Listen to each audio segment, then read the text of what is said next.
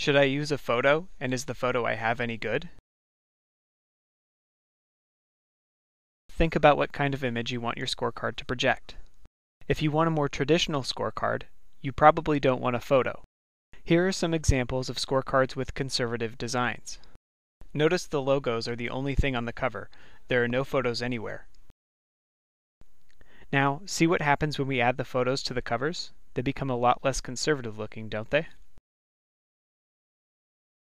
One more time, notice the difference? If you do end up using a photo, you need to make sure it's crisp, at least 300 dots per inch when sized to fit your scorecard. If your photo is any less than 300 dpi, you run the risk of it printing out blurry.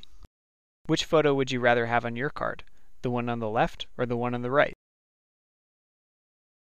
If you're not sure what DPI your photo is, just send it to your scorecard printer and they will be able to tell you.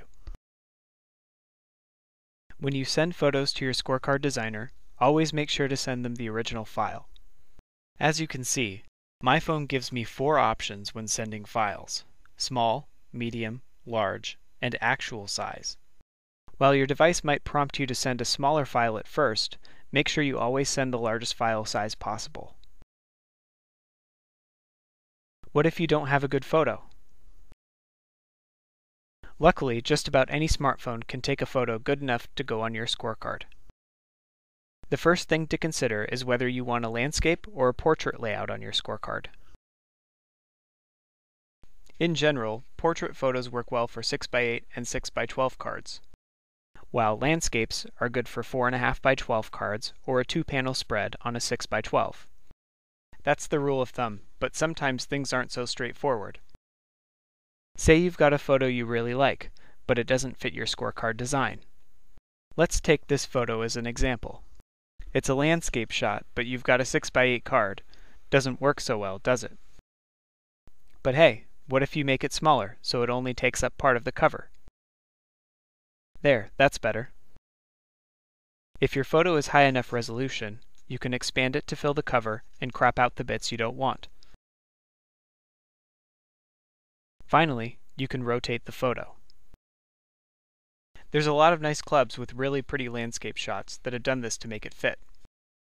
While these are all possible solutions, it's probably easier to just keep in mind whether you need a landscape or portrait photo when you go to take your pictures.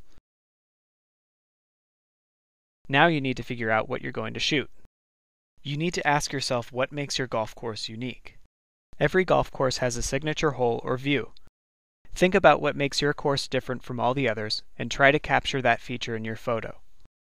All the photos on these cards are of things you aren't going to see at any other course. It's what sets them apart.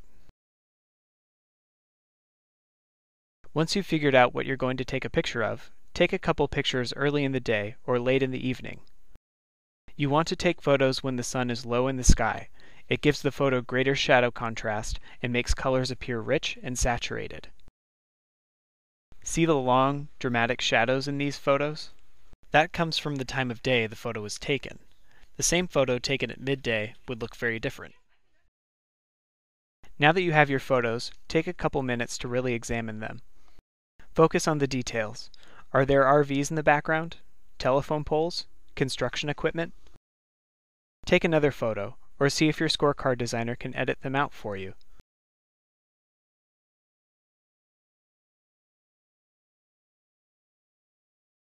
We've covered a lot of ground in this section, everything from how to send your photo to what time of day to take the shot. Here's an example of a card with a photo that exemplifies everything we've talked about so far. The head pro at Jug Mountain needed a photo for the cover of his card. He knew it had to be a landscape shot and that the picture had to be of something unique. One morning, he saw the mist rising from the water hazard and snapped a picture of it with his smartphone. It turned out great, didn't it? The lighting, the mist rising from the water. It all makes for a very impressive photo. More importantly, it's an example of a photo anybody can take. We see a lot of stunning photography taken from airplanes or through the lens of a several $1,000 camera. These pictures are incredible, but the Jug Mountain photo shows that you don't need a professional photographer to get a great shot. All you need is a smartphone and a little patience. In this section, we went over everything you need to know about putting a photo on your scorecard. To To recap, if you've got a conservative style card, you probably don't want a photo on the cover. If you do use a photo, make sure it's at least 300 dots per inch. If you don't have any good photos, you can take one with your smartphone. First off, think about whether the photo needs to be a landscape or portrait orientation.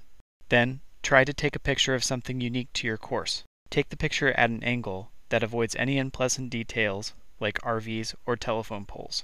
Photos taken early in the morning or late in the afternoon usually look better than those shot at midday.